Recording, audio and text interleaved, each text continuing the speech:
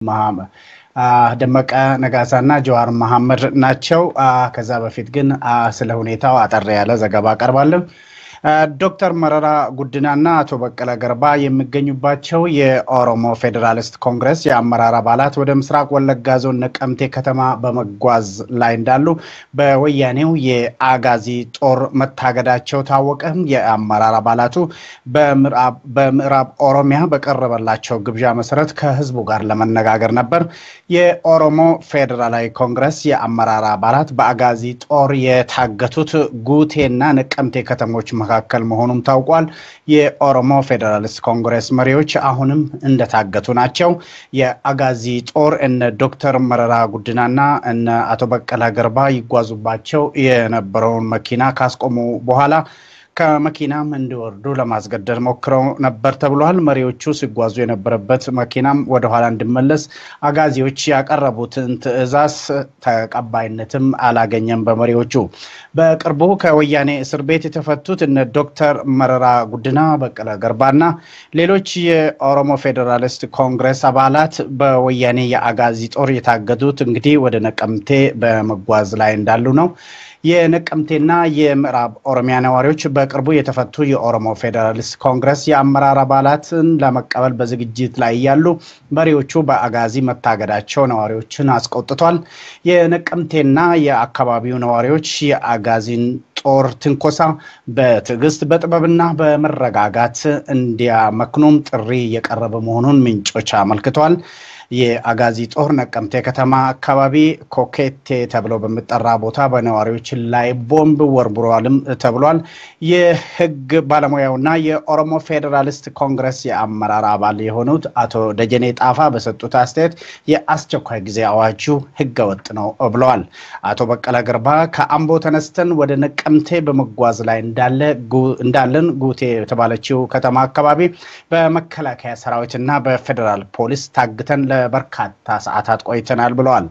እገታው አሁንም ቀጥሎበታል አቶ አዲሱ ቡላላ በበኩላቸው አጅበውን የነበሩ የገዳ አባቶች መሪዎቹ ህዝቡን በሰላማዊ መንገድ ለማነጋገር የሚሄዱ ናቸው ስለዚህ ልቀቋቸው ብለው ብናገሩም አጋዚ ጦር ግን ሁኔታውን ለመቀበል ሽማግሌዎቹ ለማስረዳት በመከሩም ጦሩ ሽማግሌዎችን ለመስማት ፈቃደኛ ሳይሆን ቀርቷል ተብሏል የኦሮሞ ፌደራሊስት ኮንግረስ የአመራር አባላት የኦሮሚያ ፖሊስና ሌሎች የኦሮሚያ የጸጥታ ኃይሎች ላሳዩት ሙያዊ ስነ ምግባር አመስግነዋል እንግዲህ ተመልካቾቻችን አቶ በቀለ ገርባ ከእገታው ቦታ የሰጡትን አስተያየት እናቀርባለን እነሆ ሰሞኑን ከስር የተፈቱ ሰዎች ህዝቡ በተለያየ አካባቢ ያደረገላቸው ነው በዚህ መሰረት በኦሮሚያ ክልልም በቅርቡ ከስር ለተፈታን ሰዎች በየአካባቢው አንዳንድ ጥሪዎች እየደረሱን ህዝቡ ደስታውን እየገለጸልን ይገኛል በመካከሉ ተገኝተን አንዳንድ መልእክቶችን እንድናስተላልፍም ባደረግልን ጥሪ መሰረት ዛሬው ዕለት ከአምቦ ተነስቶ የኦሮሞ ፌደራሊስት ኮንግረስ እስር ቤት የነበርን አመራሮች ወደ ነቀምት ጉዞ ጀምረን ነበረ በየአካባቢው በየከተማው ባለፍንባቸው ከተማዎች ሁሉ በብዙ ሺዎች የሚቆጠሩ ህዝቦች ጠብቀው አንዳንድ ስጦታዎችን እያበረከቱልን መልካም ምኞታቸውን እየገለጹልን ደስታቸውን እየገለጹልን ሰላም ተገናኝተን እኛም ደግሞ በዚህ ሰዓት ያለው ሁኔታ አንዳንድ ነገሮችን ግንዛቤ ያስጨብጠናቸው በዚህ መካከል ያለው ግንኙነት እንዲጠናከር ህዝቡ በሰላም እንዲኖር በሰላማዊ ትግል ብቻ እንዲቀጥል ሰላም እየተመኘን ስለ ሰላም እየሰበክን ከተማዎችን ሁሉ አሳልፈን ብዙ ከተሞችን አልፈን አሁን ወደ አመሻሹ ላይ 10 ሰዓት አካባቢ ነቀምት ለነደርስ 5 ደቂቃ ሲቀረን የፌደራል መከላከያ ሰራዊትና የፌደራል ፖሊስ እንደኛ አድማ ብተና የፌደራል አድማ ብተና ወታደሮች አስቁመውን 10 ሰዓት ይዘመን እንግዲህ ወደ 4 ሰዓት ተኩል ያህል አካባቢ ዛሬ ተፍራ ቆመናል በጣም መሽቷል ባሁኑ ሰዓት እንግዲህ ቀኑን ሙሉ ከህዝቡ ጋራ መልእክቶችን ስናስተላልፍ ነው ያልነው። ምግብም ያም አላገኘንም። 200-300 የሚሆኑ መኪኖች እያጨፉን ወደ መቀንት ይሄዱ የነበሩ 200 ምናልባት በሺ የሚቆጠሩ ሰዎች አሁን ሜዳ ላይ ተሰብስበው ይገኛሉ። የምንገኘው በጨለማ ውስጥ በፌደራል ፖሊስና መከላከያ ታግተን ነው። እንግዲህ ያለንበት ሁኔታ ይሄን ይመስላል። በሀገራችን ውስጥ ለመንቀሳቀስ ፍቃድ መጠየቅ እስከሚገባን ድረስ የተደረሰበት ሁኔታ ላይ ነው የተደረሰው። በአንድ በኩል የፖለቲካ ምህዳሩን አሰፋለሁ፣ እስረኞችን ፈታሁ እያለ ጭራሽ ደግሞ ወደ አካባቢያቸው ወደ ቤተሰቦቻቸው ተመልሳቸው ቤተሰቦቻቸውን ማግኘት አትችሉም ብሎ ይኸው በብዙ ሺህ የሚቆጠረው ተነቆ ከምንም ሳይቆጠር እነሱ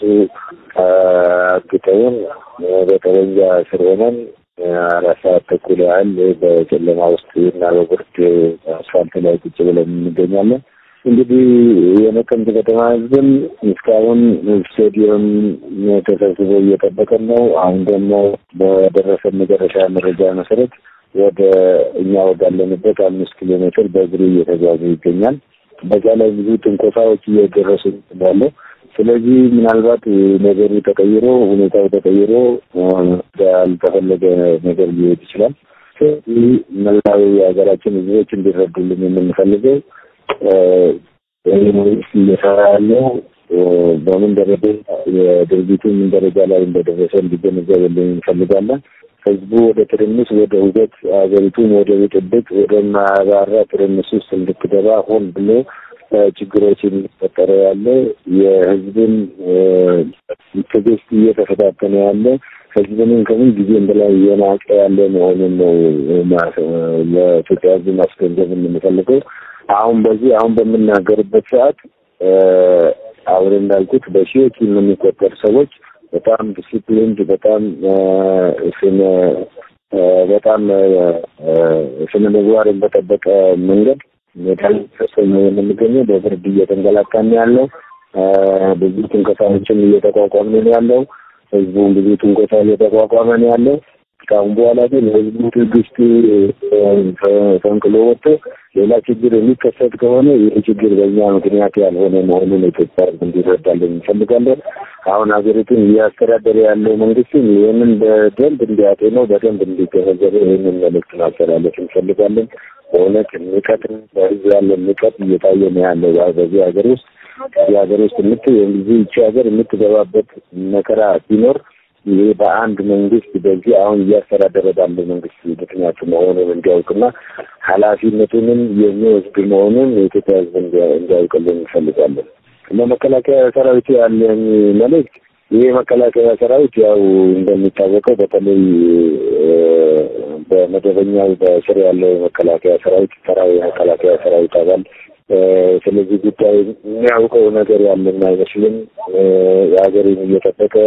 የሀገሩን ደህንነት እያስከበረ ሊመስለው ይችላል። ነገር ግን የበላይ አዛዦች ይህን እያወቁ ነው እያደረጉ ያሉት። ብዙ ትንኮሳ እያደረጉ ያሉት እያወቁ ነው።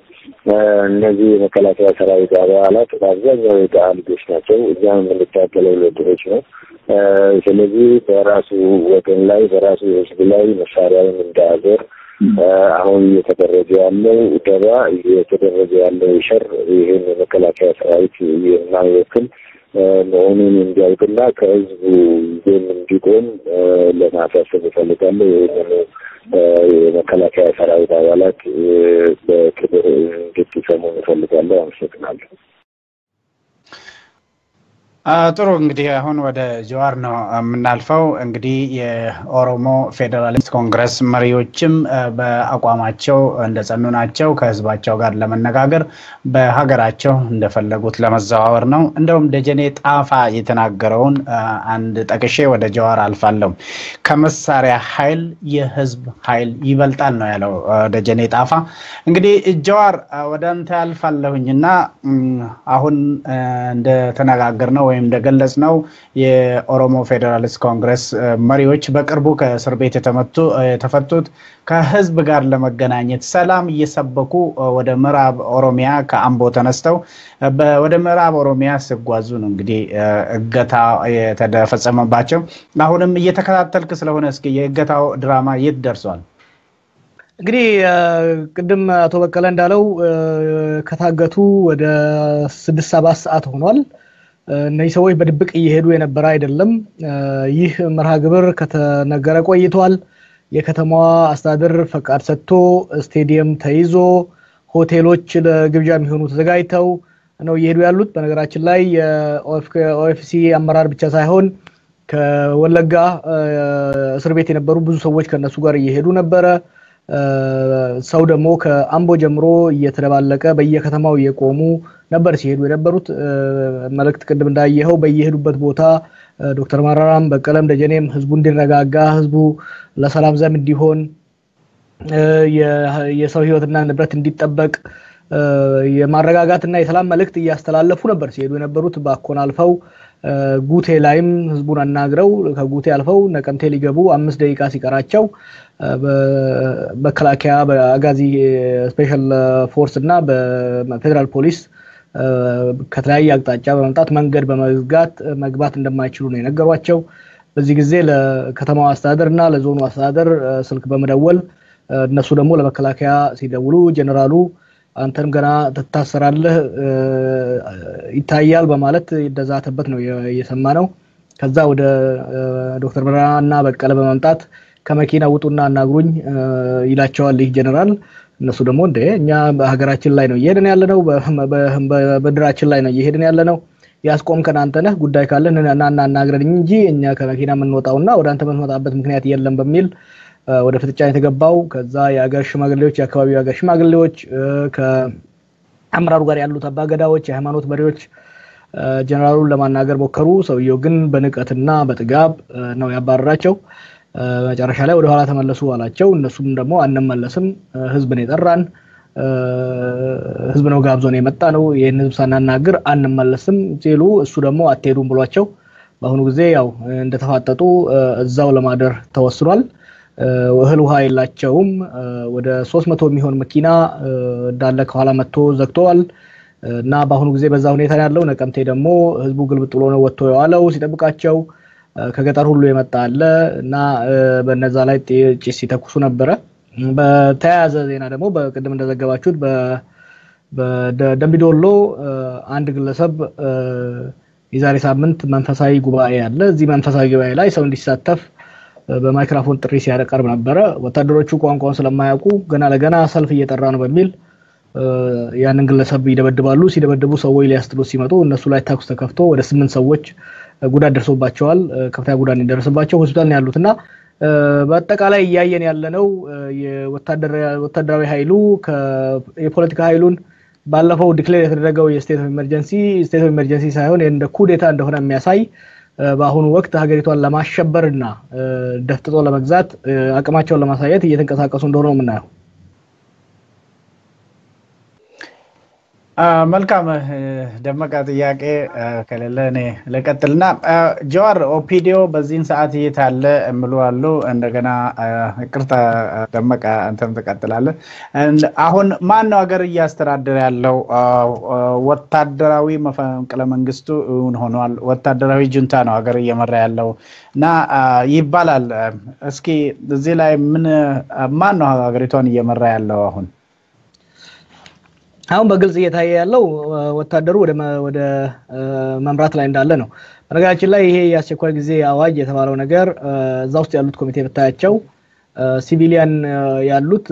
ኃይለማርያም እና ሲራጅ ፈርጌሳ ብቻ ናቸው። ኃይለማርያም ከስልጣኑ ተባረዋል። ያለው ሲራጅ ፈርጌሳ ነው። ሲራጅ ፈርጌሳ ማለት ደግሞ የሳሞራ ዩኑስ ጥሩምባ ማለት ነው። ሌላ ምንም ነገር የለም። የሱ ማይክሮፎን ማለት ነው። ስለዚህ እዛ ውስጥ ያሉት ሳሞራ ጌታቸው ከደህንነት እና አሰፋ ብዩ ከፌደራል ፖሊስ ናቸው። እነዚህ ናቸው እንግዲህ ሀገር ተቆጣጥረው እየመሩ ያሉት እየነዱ ያሉት። በክልልም ደረጃ ሆነ በፌደራል ደረጃ በአሁኑ ወቅት የሲቪል አመራር በቴሌቪዥን ብቻ ነው ያለው። በቴሌቪዥን ብቻ ነው እንጂ የሚታየው በተጨባጭ ግን እነሱ ሀገር ወደ ማስተዳደር እያስተዳደሩ አይደለም። ይሄን ወደ ባባራ ደግመዋለው። ምንም ቢያመጡ ከእንግዲህ ኒኩለር ይዘው የሚመጡ ኦሮሚያን እንደማያስተዳድሩ ማረጋገጥ ፈልጋለሁ ለህዝቡ። ያን አይችሉትም። ግን ፈርጠም ለማለት አቅማቸውን ለማሳየት ጡንቻቸውን ለማሳየት እየሞከሩ እንደሆነ ነው የምናየው። በተለያየ ቦታ ላይ ዛሬ ጠዋት ሪፖርት አገኝ ነበር። የነ ለማ መገርሳን ፎቶ ለጥፎ የሚሄድ ማንኛውም ባጃጅ ሆነ ታክሲ ይደበደባል መስታወቱ ይሰባበራል እና የሲቪሊያን መንግስቱን መፈንቅለ መንግስት እንዳደረጉበትና ያንን ደግሞ በተጨባጭ ህዝቡንም ለማሳመን ለማሳየት እየሞከሩ እንደሆነ ነው የምናየው መልካም ጀዋር ዶክተር መረራ ጉዲና ኦቦ በቀለ ገርባና አቶ ደጀኔ ጣፋም አንተንም ጨምሮ ሁሉም ያለውን ውጥረት ለማርገብ ህዝቡ አሁንም የመጨረሻ ትግስቱ ማሳየት አለበት የሚል ነገር ነው ያቀርባችሁ ያላችሁት ነገር ግን ያለው እዛ አካባቢ ያለው ውጥረት በአሁኑ ሰዓት ከፍተኛ ነው ተብሎ ነው እየተነገረ ያለው ይሄ ነገር ይሄ ወታደራዊ ጁንታ አካሄዱን ካልቀለበሰ ምን ሊፈጠር ይችላል ብለ ታስባለህ እኔ እየገባኝ አይደለም እዛ ሀገር ምን እያደረጉ እንደሆነ ያ መንግስት አጁዛ እንደሆነ ይታወቃል ግን እንደኔ በቅርብ ለሚከታተላቸው ራሱ አሁን የሚያደርጉ ነገር በጣም ኮንፊውዚንግ የሆነ ነገር ነውና ራሳቸውን የሚጎዳ አይነት ነገር ነው ባለፈው ሳምንት አካባቢ ላይ በተለይ ባለፈው ወር የፖለቲካ እስረኞችን መፈንቅለ መንግስት አደረጋቸው የተባሉት የመከላከያ ሰራዊት ጀነራሎች አሽብር ፈጸማቸው ያሉትን የፖለቲካ አመራሮች በሙሉ እየለቀቋቸው የነሱ ዘመድ የሆኑ ፈረንጆችን እያስፈነጩ እያስደሰቷቸው ትልቅ የዲፕሎማሲ ቪክቶሪ ወይም ደግሞ ድል አገኙ ብለስታቸው ተመልሶ ደግሞ ያንን የሚያጨግግባቸው የሚያጨልም ያንን ሙከራ የሚያጠፋባቸውና የሚያገኙትን በዲፕሎማሲ መልኩ የሚያገኙትን ድል መልሶ የሚየነጠቃቸው አይነት ስራ ነው የመጀመሪያው የስቴት ኦፍ ኢመርጀንሲ ወይም ደግሞ የአስቸኳይ ጊዜ አዋጁ አስፈላጊም አይደለም ጠቃሚም አይደለም አስፈላጊ አይደለም ምክንያቱም በአንድ ሀገር ውስጥ የአስቸኳይ ጊዜ አዋጅ ሊታወጅ የሚችለው የቺ ሀገር በቁጥጥር ስር ሊገባ በማይችል በኖርማል ህግና ህግጋት እናውም በኖርማል የጸጥታ ማስከበር ኃይል በቁጥጥር ስር ሊውል የማይችል ተፈጥሯዊ ወይ ሰው ሰራሽ አደጋ ሲፈጠር ነው ወደ አስቸኳይ ጊዜ አዋጅ የሚደረገው አስቸኳይ ጊዜ አዋጁ ያን በተለይ በኖርማል ጊዜ የሌለ የመከላከያ ኃይልንና የተለያየ የፌደራል ሪዘርቭን በመጠቀም የሚደረግ ነገር ነው በተለይ ከአንድ ክልልና ከአንድ አካባቢ የበለጠ በጣም ከፍተኛ የሆነ ምስቅልቅልነት ሲፈጠር ነው ወደዛ የሚከደው አሁን ግን ሀገሪቷ በጸጥታ ውስጥ ነው ያለችው በአንዳንድ ቦታዎች ተቃውሞዎች አሉ እነኛ ተቃውሞዎች ግን ከከተማውና ከወረዳው ፖሊስ ያላመለጡ ናቸው እና አሁን የወሰዷቸው አንደኛ እርምጃው ራሱ ይሄ የስቴት ኦፍ ኢመርጀንሲው በጣም ካውንተር ፕሮዳክቲቭ ነው ለነሱ ራሱ አንድ እሱ ነው ሁለተኛ መፍትሄ ሊያመጣ አይችልም የሀገሪቷ ችግር የፖለቲካ ችግር ነው ከፖለቲካም ራሱ የኢህአዴግ የውስጥ ችግር ነው የፖለቲካ ችግር ነው የውስጥ ችግር ነው ብሎ ያስቀመጠው የነሱ የራሳቸው የደህንነት የናሽናል ሴኩሪቲ አሰስመንት ነው ይህ ከሆነ ታዲያ መፍትሄው መሆን ያለበት የፖለቲካ ችግር ነው ወደዚህ እየሄዱ ነው ብለን እያሰብን እያለን የፖለቲካ እስረኞችን እየፈቱ እያሉ አሁን ወደ ወታደራዊ ኃይል ለማምጣት መሞከር ጠቀሜታው አይታየኝም አይችሉምም ደግሞ ምክንያቱም በዚህ አሁን በያዙት መንገድ በወታደራዊ ኃይል ኦሮሚያን መልሼ ቆጣጠራለሁ ማለት ስቱፒዲቲ ነው ከፍተኛ ዋጋ የሚያስከፍል አደገኛ አካሄድ ነው ምክንያቱም እነመረራና እነበቀለን አስቦክቼ ወደ ኋላ መልሳለሁ ማለት ዘበት ነው እስር ቤት 2 አመት አሸማቀህ ባለጌ ዳኞቹን ልከህ ስታፈዝባቸው ከርመህ ልታሸማቀቃቸው ካልቻልክ ዛሬ በወታደራዊ ዩኒፎርም አስቦካለሁ ማለት አይቻልም you cannot do that it's impossible hardened ናቸው እነዚህ ሰዎች እነዚህን እጅ ማሰጠት አይቻልም ምንም ያመጣታል እንጂ በቀለና መረራ ነቀምቴ ሳይደርሱ አይመለሱም ምንም ነገር ቢያመጡ ለምን ኒኩለር አምጥተው አይደቅሩም መሄዳቸው አይቀርም በእነዚህ አመራሮች ላይ አንድ ጉዳት ከደረሰ ወይም ደግሞ እነሱ ሊቀበል በመጣው ህዝብ ላይ አንድ ጉዳት ከደረሰ ይሄ ጉዳይ ከቁጥጥር ውጪ ሊወጣ ይችላል በኦሮሚያ ሙሉ በሁሉም አካባቢ ስርዓቱን ነቃቅሎ የመጣል እርምጃ ወደ መውሰድ ሊከድ ይችላል ይሄን ደግሞ ቄሮ ማድረግ እንደሚችል ባለፈው ሳምንት አረጋግጧል የፈለገው ወታደራዊ ኃይል የፈለገው የደህንነት ኃይል የፈለገህን መሳሪያ ታመጣታለ እንጂ ከእንግዲህ በኋላ ኦሮሚያ ውስጥ በውይይትና በድርድር እንጂ በግልምጫና በርግጫ የኦሮሞን ህዝብ ማስተዳደር አይቻልም ይሄንን ማወቅ አለባቸው ሳሞራም ሆነ ጌታቸው ማንኛውም ጀነራል የኦፌኮን አመራር እንዳይንቀሳቀስ አደርጋለሁ ከህዝብ ጋር አቆራርጣለሁ የነቀምቴን ህዝብ በጦር መሳሪያ ገዝቼ አስተዳድራለሁ ቢል ችግር የሚነሳበት ከአወዳይ ነው ችግር የሚነሳበት ከሻሸመኔ ነው ከጎባ ነው ከአምቦ ነው ይሄንን ማወቅ መቻል አለባችሁ በሰላም ስልጣን ለህዝብ አስረክቦ የሽግግር መንግስት ለማቋቋም ራሱን ማዘጋጀት ሲገባው በወታደራዊ ኃይል የፖለቲካ ምህዳሩን ለመዝጋት በፖለቲካ ሜዳ የደረሰበትን ሽንፈት በወታደራዊ ኃይል መልሼ እቆጣጠራለሁ የሚል ካለ ይሞክረው ወዴት እንደሚሄድ እናያለንና የኢህአዴግ ውስጥ ኢህአዴግ የሚባል ነገርም ያለ አይመስለኝም ህዋት ራሱ ያለ አይመስለኝም ግን መከላከያውና ደህንነት አመራሮች ሊያስቡበት ይገባል you cannot defeat Oromo እስካሁን ካልተረጋገጠላቸው መቼ እንደሚረጋገጥላቸው እርግጠኛ ሆኜ መነግራቸው የፈለገውን ሻቢያ ድንበር ላይ ወይም ደግሞ ኤርትራ ድንበር ላይ ያለውን ጦር በሙሉ ገልብጠው ቢያመጡ ራሱ they can never control Oromia again it will never happen አይችሉትም ይሄንን ለመቆጣጠር የሚያስችላቸው መዋቅር ተበጣጥሶ ድራሹ ጠፍቷል ማንንም ኃይል አምጣ ማንንም ጠቅላይ ሚኒስትር አድርግ የኦሮሞን አመራር በህዝቡ እንዳይንቀሳቀስ መከልከል አትችልም የኛ ህዝብ አመራሩን እንዲያነጋግርና እንዲጋብዝ ያንተ ፈቃድ አያስፈልግም በቀለ በደንብ አሳምሮ አስቀምጦታል ሀገራችን ውስጥ ሄደን ሀገራችንን ህዝብ ለመጠየቅ የማንንም ፈቃድ ከማንንም ፈቃድ አንፈልግም ብሏል ህዝቡም ደግሞ መሪዎቹን ለመቀበል የማንንም ወያኔ ወይም የነሱን ተላላኪዎች ፈቃድ አይፈልግም ይሄንን ማባወቅ በተጠንቀቅ አለባቸው ወደ ኃይል ከሄዱ ደግሞ ያው በየሰዓቱና በየሰከንዱ እየተከታተልን ህዝባችንን እናሳውቅ ይሆናል ህዝባችን መረጋጋት አለበት መጠንቀቅ አለበት መዘጋጀት አለበት መልካም ጀዋር እንግዲህ አቶ በቀለ ቀደም ሲል እንደተናገሩት የፖለቲካ ምህዳሩን ማስፋትና እንደዚህ አይነት እርምጃ መውሰድ ለየቅል እንደሆነ ነው የተናገሩትና አሁን እየተናገርን ያለን ከባህር ዳር አንዳንድ መረጃዎች እንደምሉት መከላከያ ህዝቡን እየደበደበ ነው ጎንደር ደግሞ አድማ ላይ ነው እያለ ነው በሌላ በኩል ደግሞ እንግዲህ ኦሮሚያ ውስጥ የገታው ድራማው ተጀምሯል እንግዲህ አንዳንድ የህዝባዊ ወያኔ ሓርነት ትግራይ ካድሬዎች የአስቸኳይ ጊዜ አዋጁ ታውጆ ባለበት ሰዓት እንደዚህ የስራ ማቆም አድማ የገበያ አድማም አንዳንድ እንቅስቃሴዎችን በአማራም በኦሮሚያ ማድረግ ትክክል አይደለምና መጀመሪያውኑ ለምን እንደዚህ አይነት እንቅስቃሴ ያደረጉ የሚል አስተያየት አላቸው ወይ ደግሞ ፕሮፓጋንዳ መንዛት ነገር አለ ምን ትላለህ አንተ የቱልቱላዎች ወሬ ነው ህግንና ሪዝን የማይገባቸው ናቸው ይህ የአስቸኳይ ጊዜ አዋጅ አስፈላጊም አልነበረም መፍትሄ ሰጪም አይደለም እኔ አይደለም ያልኩት የአሜሪካ ኤምባሲ ነው ያለው እኔ አይደለም ያልኩት የአውሮፓ ህብረት ነው ያለው እኔ አይደለም ያልኩት የኢትዮጵያ ህዝብ ነው ያለው ዛሬ የኢትዮጵያ መካኒስቶስ ቸርች እንዲነሳ ጠይቃል ኢትዮጵያ ውስጥ ይሄ ነገር አስፈላጊ ነው መፍትሄ ያመጣል የሚል አንድም ዜጋ የለም ከትላንትና ጀምሮ እንደምታውቀው ለፓርላማ አባላት ይሄ ነገር ፓርላማ ላይ ውድቅ እንዲሆን ዘመቻ እየተካሄደ ነው 100% በሚባል ደረጃ እያንዳንዱ የፓርላማ አባል ይሄ ነገር ትክክል አይደለም እንጥለዋለን እናስወድቀዋለን ለሀገር አይጠቅምም አስፈላጊ አይደለም ብሎ ነው እየተናገረ ያለው በድፍረት ነው እየተናገሩ ያለው በነገራችን ላይ ለመጀመሪያ ጊዜ በታሪካቸው አምስት ሆነው የሚወስኑ ሳሞራና ጌታቸው ስለወሰኑ ብቻ የ110 ሚሊዮን ህዝብ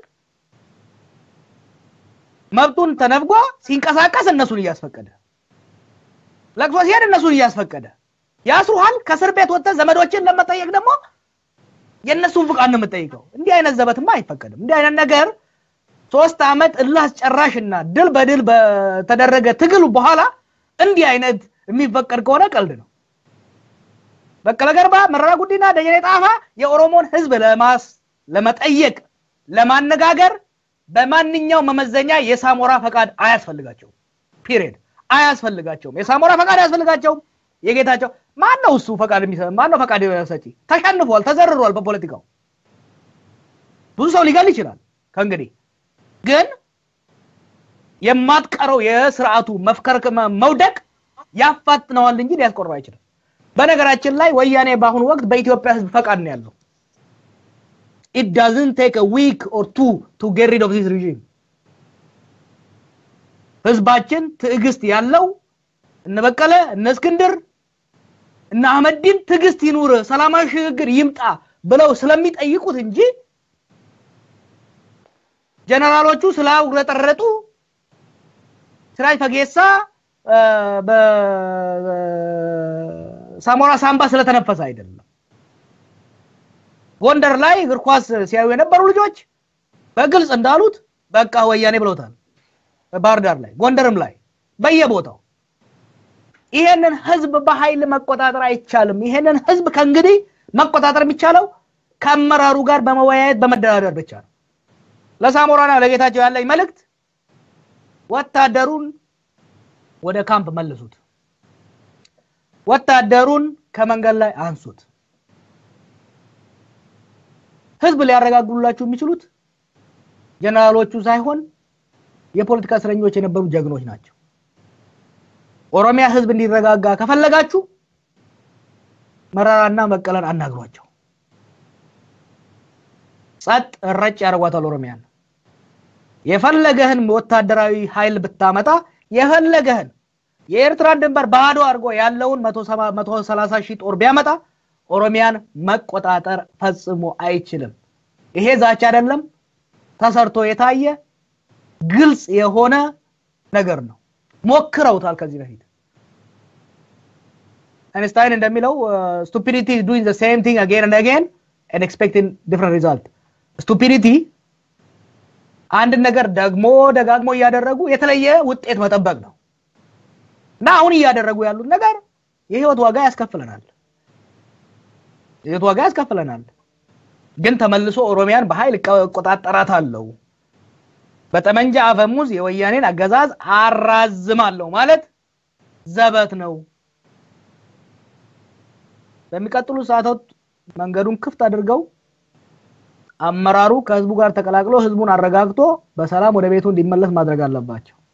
ከዛ አልፈው ግን ይሄንን አመራር ከነኩ ለነሱን ለመቀበል የመጣውን ህዝብ የሚጎዱ ከሆነ በኦሮሚያ ብቻ ሳይሆን በኢትዮጵያ ሙሉ ህዝባዊ አመጽ ተቀዝቅዞ የሥርዓቱን ውድቀት እንደሚያፋጥን ቁልጭ ብሎ ይታየኛል ይሄንን እንደው ቢሰሙ ጥሩ ይመስለኛል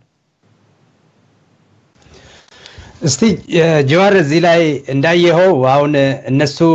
እነዚህ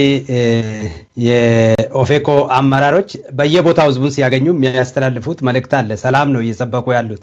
እና ፍራያቸው ከምንድነው መንስኤው ይሄ ስርዓት ምንድነው እንደዚህ አይነት ትንኮሳዎችን ማድረግ የፈለገበት ምክንያቱም በፖለቲካ ምህዳሩ ስለተሸነፈ በፖለቲካ ጫዋታው ስለተሸነፈ ተዘርሮ ስለወጣ የዲፕሎማሲ ለረጅም ጊዜ ዲፕሎማሲው ላይ የበላይነት ነበራቸው የአሜሪካን ኮንግረስማን ጌም ኦቨር ብሏቸዋል አሁን ባለው ከሁለት ቀን በፊት የአሜሪካ ኤምባሲ ስንት ጊዜ እነሱ እዛ ሲኮንፈሱ የነበሩት ይሄ ትክክለኛ ያልሆነ አጥብቀን እንቃወመዋለን ብሎታል ለቻይናዎቹ ራሱ ሳይቀሩ ከእንግዲህ ኃይል አያዋጣም ብለዋቸዋል ይሄ ያልሞት ባይ ተጋዳይ የመጨረሻ መንፈራፈር ነው እዚህ ከደረሱ በኋላ መንፈራገጥ ግን ለመላላጥ እንጂ በእድሜ ለመቆየት አይደለም አሁን የሚያደርጉት ነገር የተወሰኑ የመከላከያ አካል የመጨረሻውን ጥረት እያደረገ ነው ይሄ ደግሞ የሥርዓቱን ውድቀት እያፋጠነ ነው ተደራድረው የራሳቸውና የቡድናቸውን ጥቅም እንኳን በተወሰነ ደረጃ አስከብረው ሴፍ ኤግዚት ለማድረግ ያላቸውን እድል እያጣበበ ይሄድ ያለ ነው አንዳንዴ ቁጭ በየሳስበው ህዋት ቁጭ ብሎ ህዋትን ለመጣር ሸር የሚሰራ ሰው ያለ ይመስለኛል ታውቃለህ ሸር በቃ ስቲችን ስርዓት እንዴት እንጣላት ብሎ ሸር የሚገምድ ሰው ያለ ይመስለኛል እና አሁን የሚያደርጉት ነገር it is the most illogical and unreasonable thing I know ብዙ ሰዎች ታንኮችን መንገድ ላይ ሲያዩ ምናምን ትልቅ ነገር ይመስላቸዋል ኖ ህዝብ ካመለጠህ ተመለሰት ተቆጣጣረ ማመሰላችሁ ያን ያለው ሀየሎ ማራያ ናመሰለ ይሄን ሲል የነበረው የኦሮሞን ህዝብ አይደለም የኢትዮጵያ መከላከያ ሰራዊት የኦሮሞ ህዝብ ከተነሳ የአፍሪካ ሰራዊት አያቆመውም ማመሰላችሁ ያን ያለው ፈጣሪያቸው መለስ ዜናዊ እኔን ካላዳመጣችሁ በቀለን ካላዳመጣችሁ መረራን ካላዳመጣችሁ ሰውየው ሳይሞቅ ቀርቶ ያስቀመጠውን አዳምጡና ወታደሮቻችሁን ወደ ካምፕ መልሱና የፖለቲካ መፍትሄ ስለሚሻ ከፖለቲካ አመራሩ ጋር ወደ ውይይትና ድርድር ገቡ ኦሮሚያው ችግር ካለ የናንተ ጀነራል አይፈታው ኦሮሚያው ችግር ካለ በቀለ ነው ይፈታላችሁ መረራ ነው ይፈታላችሁ ደጀኔ ነው አዲሱ ነው ይፈታላችሁ ኢትዮጵያ ውስጥ ኦሮሚያ ውስጥ በማንኛውም ቦታ ህዝብ ሊያረጋጋ የሚችለው እስር ቤት ለህዝቡ ብሎ የማቀቀና አሁን በደል የወጣው እስረኛ ነው እስክንድር ነጋ ነው አህመድ ዲን ነው በቀለ ነው መረራ ነው ጀነራሎቹማ ለ3 አመት እኮ ሞከሩት በእሳት ላይ ነዳጅ መተኮስ በአሁኑ ጊዜ ኦሮሚያ ውስጥና ኢትዮጵያ ውስጥ በእሳት ላይ እሳት ይነዳል ቤት እየነደደ ነው አንተ በጄሪካን ቤንዚን ይዘህ እንደማርከፍከፍ ነው nothing different እኔ ምን አይነት አጁዛ እንደሆኑ ራሱ አይገባኝም ታውቃለህ ይሄ ማህይም መሆን አይደለም ይሄ እብደት ነው ከቅብጠት ያለፈ ፍጹም እብደት ነው ይሄንን እንዲያቆሙ ሪሊ ደጋግሜ ላስረዳው ወዳለሁ እስኪ ጃዋር ወደ ሌላው ስለ ፓርላማ ጉዳይም በዛው እናነሳለን ከዛ በፊት ግን አንዳንድ ሰዎች እንደምሉት አንተም ብዙ ጊዜ እንደምታነሳው ወያኔ ወደ መጨረሻው ላይ እንዳበደች ሹሻ እየተክለፈለፈ ነው እያሉ ነው እና በተለይ እንግዲህ እነ መረራ ጉድናና አቶ በቀለ ገርባና ሌሎችም የአመራር አባላት ከታገቱበት ቦታ ወደ ኋላ እንመለስም ህዝባችን ጋር መነጋገር አለብን እያሉ ናቸው ከወደ አማራም ክልል እንደምሰማው እነ ኮሎኔል ደመቀ ትግሉ ይቀጥላል ነው ያሉት ሌሎች የተፈቱ የባድን ጀነራሎችም እንደዛው ነው እና አሁን በተለይ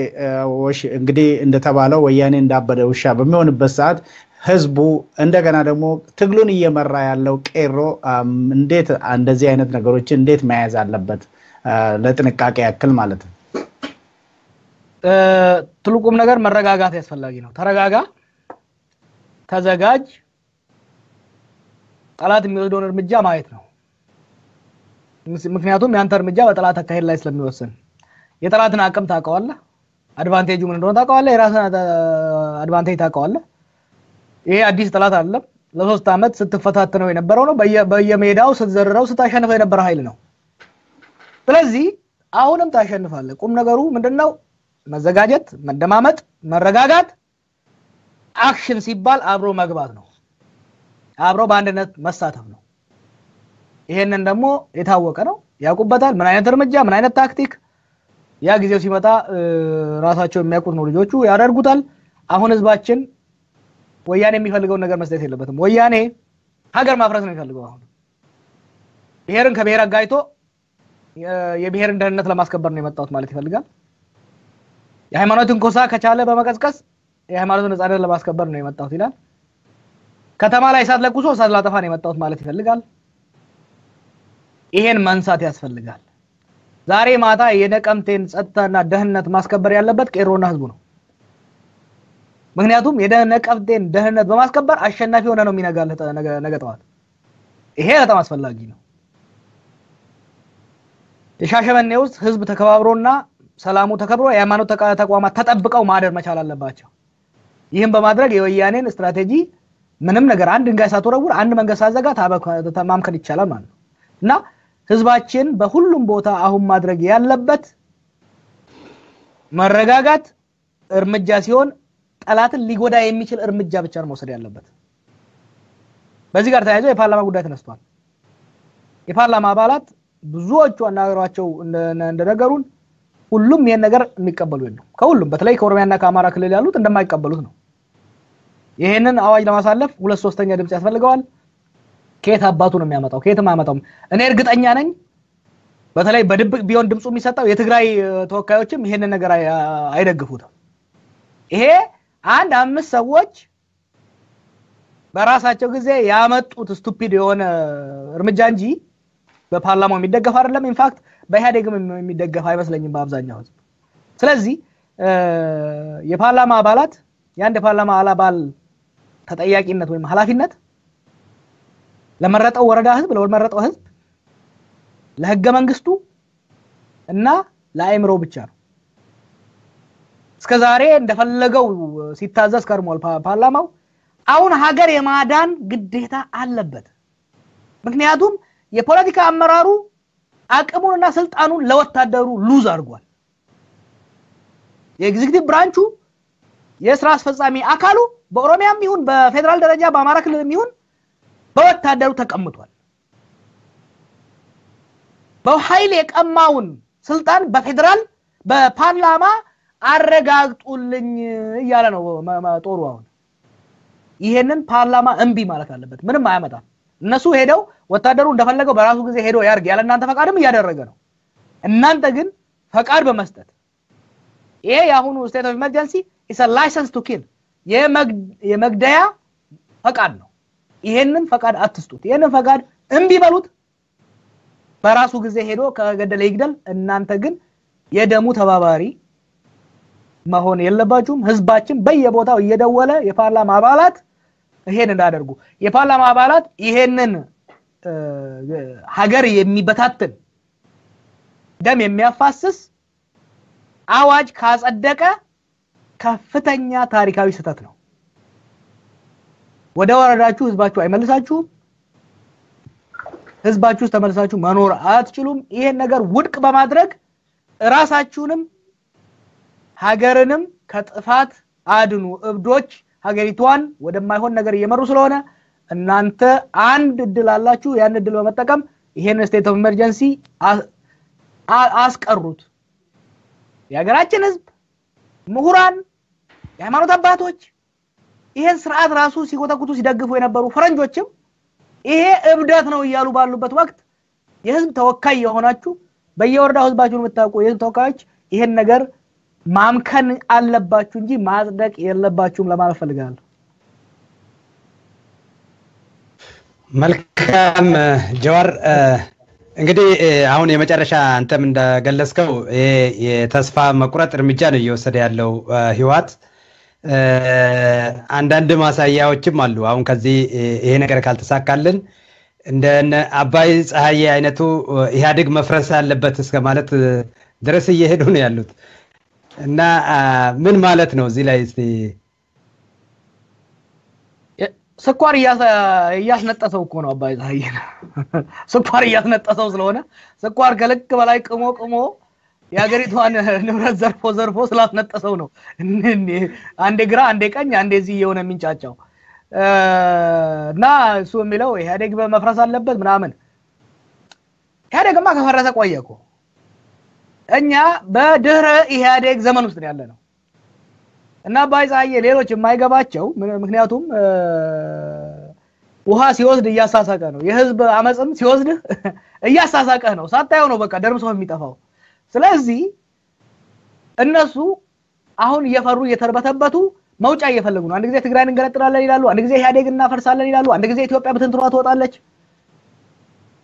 ኢትዮጵያም በትንትኗ አይወጣም ትግራይም አትገነጠልም የወያኔ ስርዓት ይፈርሳል አባይ ፀሐይ ለፍርድ ይቀርባል ኢትዮጵያ አትፈርስም ሀገር አይፈርስም ኢህአዴግ ከስልጣን ይወርዳል አባይ ፀሐይና ሌሎች ለፍርድ ይቀርባሉ ይሄ ግልጽ ነው ቀኑ ተቃርቧል ለዚህ ምክንያቱም ሀገር ለማፍረስ ያላቸው እድልም ጠባብ ነው ህዝባችን ነክቷል ምክንያቱም 26 አመት እናፈርሳለን ሲሉ ስለነበረ ህዝቡ መጨረሻ ላይ አንፈርስም ማለት ጀምሯል ያንን ለማፍረስ አሁን እንደዛ የሚሞኝላቸው እንደዛ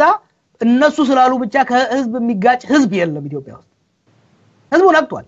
እንደነሱማ ቢሆን ነው ኦሮሚያ ውስጥ ብሔር ብሔረሰቦች ተጫርሰው ነበር ያልሞከሩን ነገር የለም ስለዚህ የና አባይ ፀሐይ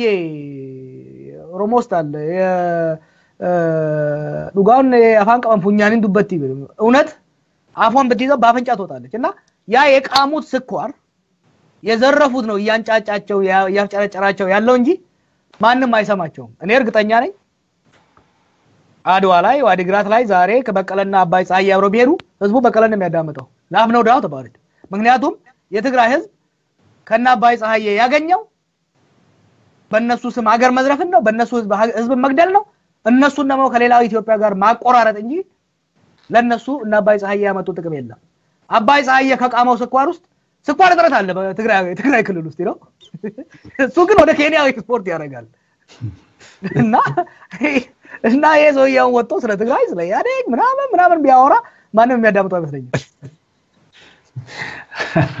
መልካም ጀዋር እንግዲህ ጥያቄያችንን ወደ ማገባደድ ደርሰናል መሰለኝ ደመቃ በዚሁ አጋጣሚ የትግራይ ተወላጆች ለምን ዝምታ መረጡ የሚል ነገር በብዛት ይነሳ ነበርና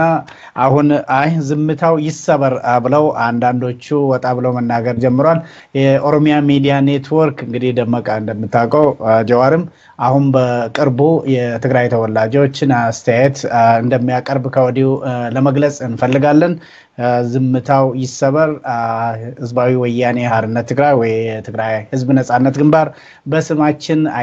መነገድ የለበትም እያሉ ናቸው በቅርብ እንደምናቀርብላቸው ነው ለተመልካቾቻችንና አድማጮቻችን የምንገልጸው ደመቀኔ በራሴ በኩል ጨርሻለሁ አንተ ተጨማሪ ከሌለ በስተቀር የዛሬውን ፕሮግራም በዚሁ ብንቋጭስ መልካም ከመጨረሳችን በፊት እንግዲህ የመጨረሻ ማጠቃለያ ጀዋር በተለይም ደግሞ አሁን ሰሞኑን ይሄ ህገወጥ የሆነ ያስቸኳይ ጊዜ አዋጅ ስራ ላይ እንዳይውል በፓርላማው እንዳይጸድቅ በኦሮሚያ በኩል ብዙ ተሰርቷል በሌላ ክልሎችም ባለፈው ጊዜ በዚህ በአዋጁ ሰበብ የተጎዱ ክልሎች በብዛት ህዝባቸው የታሰረ የተጨፈጨፈ ብዙ ናቸው እና አማራ ክልልን እንደምሳሌ መውሰድ እንችላለን እና ይሄንን አንተ የገለጽከውን በብዙ ነገሮችን ይዞ ብዙ መዘዞችን ይዞ እየመጣ ያለውን ይሄንን አስቸኳይ ጊዜ አዋጁን ለማስቀረት ምን ይጠበቅባቸዋል የሚለው የመተባበር ስሜት ምን ማድረግ አለባቸው በሚለው እና ሌሎችም ተጨማሪ የማጠቃለያ ሐሳብ ካለ በዚሁ ውይይታችንን ብንቋጭስ ጀዋር አው እንግዲህ ያው በኦሮሚያ የተሳካ ዘመቻ ተካሂዷል ባለፉት 24 ሰዓታት መቀጠል አለበት በአማራ ክልል ተጀምሯል በሚቀጥሉት ቀናት የሁሉንም ክልሎች የህዝብ ተወካዮች ስልኮችን በማግኘት የስልክ ጥሪ ይደረጋል ይሄ ትልቅ እድል ነው እድል እኮ የሰጠው ነው ይሄ መንግስት ያሟጣጠ የበላት የተፋት ሄደ እንጂ እድል የሰጠው ነው ይሄንን የአስቸኳይ ጊዜ አዋጅ ማምከን በጣም ቀላል ነው ለቀይሮ በጣም ቀላል ነው it's very easy ግን በግብግብና በኮንፍሮንቴሽን ከማድረግ ይልቅ እስቲ ህግጋቶች ይስሩ እነበቀለ ስላሉ ሰው ያዳመጣቸው እድል እየሰጠው ፓርላማ ረበር ስታም ሆነ እጃውጡ ሲባሉ ያወጡ እዚህ የደረሱ መሆናቸው ይታወቃል ባለፉት ጥቂት ወራት ደግሞ የተሻለ እንቢ የማለት ነገር ስለጀመሩ እንዴ ይሄን ሐልቀና ነቃ ብለው የሥርዓቱን አካሄድ መቃወምና የህግ አውጪ መብታቸውና ስልጣናቸው መጠቀም ከጀመሩ እድል ይሰጣቸው ነው የተባለ ያለው እድል ይሰጣቸው ምክንያቱም 5 ሰዎች የሆነው ያወጡትን የስቴት ኦፍ ኢመርጀንሲ 547 ሰዎች እስቲ ይዩትና የመጨረሻ እድል ይሰጣቸው ይሄንን ነገር ፓርላማ ካጸደቀው በማግስቱ ይቀለበሳል በቄሮ ኃይል በፋኖ ኃይል ይቀለበሳል ይሄን አረጋግጥልሃለሁ there is no way this state of emergency will stand no way ይሄንን ማወቅ አለባቸው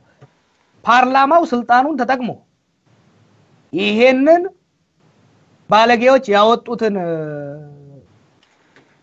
ሀገር የሚያፈርስና ህዝብን የሚያፋጅ በህዝብ ላይ የታወጀን ጦርነት ወደ ኋላ የማይቀለብሰው ከሆነ ቄሮ ይቀለብሰዋል ይሄንን ማወቅ መቻል አለባቸው እንደሚችል ደግሞ ያውቁታል ስለዚህ እንግዲህ በሚቀጥሉ ቀናት በሰፊው ዘመቻ እንዲደረግ እኛም በበኩላችን ሙከራ እናደርጋለን ህዝባችንም ሙከራውን ይቀጥል በተለይ የሃይማኖት ተቋማት ተለያዩ ማህበረሰቦች መሳተፍ አለባቸው ቅድም ያነሳው የትግራይ ወንድሞቻችን you need to step up ይሄ ስርዓት ይዟችሁ ሊወድቅ ይፈልጋል ሁላችንንም ይዞን አባልቶ ሊወድቅ ይፈልጋል ስርዓቱን ጥለነዋል እየወደቀ ነው ምንም እንትን የለውም ግን ስርዓቱና ሌቦቹ ስኳር የቃሙት ብቻ ትንብሏቸው ይለቁ እንጂ ንጹህ ህዝብ ማለቅ የለበት መጎዳት የለበት ይሄን ለማድረግ አይ ቲንክ በጣም አስፈላጊ ነው የተጀመረው ውይይት ሰፋ አድርገን መቀጠል አለብን እናንተም እንግዲህ ጋዜጠኞች ኃላፊነታችሁን በንቁ እንድትወጡ ተስፋ አደርጋለሁ መልካም እንግዲህ ደመቀ እኔ በራሴ በኩል ጨርሻለሁ በርግጥ ብዙ ሰዎች እየተከታተሉን ነው ለመቋጨት